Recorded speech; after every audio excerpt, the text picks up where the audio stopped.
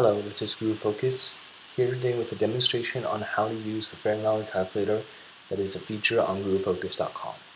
The fair value calculator is used to calculate the intrinsic value of a company using the discounted cash flow model.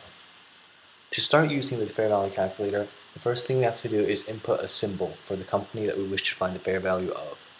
In this case, I'm going to be demonstrating with the company Walmart. As you can see, upon inserting the symbol, all information about Walmart is automatically grabbed from our databases and outputted here for you.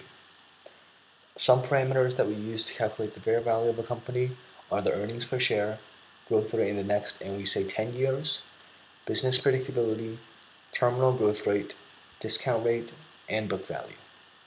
Earnings per share is grabbed from our databases and outputted here. Growth rate at default we say 10 years. And this number over here, 11.8%, is also grabbed from our databases. Business predictability is a very important factor for calculating the fair value of a company. Companies with a higher business predictability will have a more accurate estimate for the fair value compared to companies that have a lower predictability rating. The terminal growth rate and the discount rate are both defaulted at 4 and 12 respectively. The book value is grabbed from our databases and outputted here. Ultimately, to find the fair value of a company, we take the book value, the growth value, and the terminal value and add them all together to get our estimated fair value, which is in this case $75.45. Growth value is calculated from the earnings per share and the growth rate in the next 10 years. Terminal value is calculated from the terminal growth rate, and ultimately, as you can see, fair value is $75.45. The current price of Walmart is $53.29, so using these numbers we calculate a positive margin of safety of 29%. These numbers that you see here are all changeable.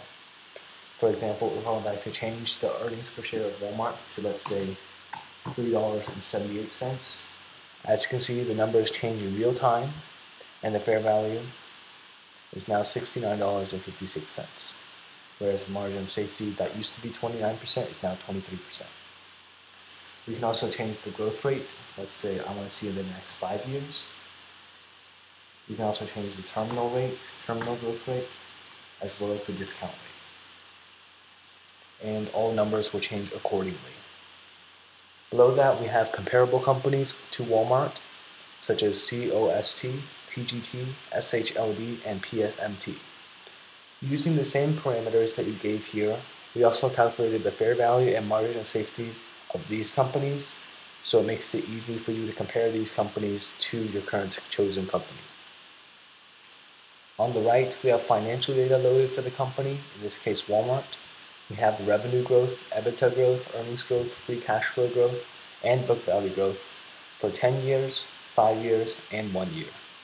Below that, we have some more per share data about the company. And then below that, we have charts that show 10-year data for revenue, earnings per share, EBITDA, free cash flow, and book value. Now let's say I want to find the fair value of another company, for example, Progressive, PGI.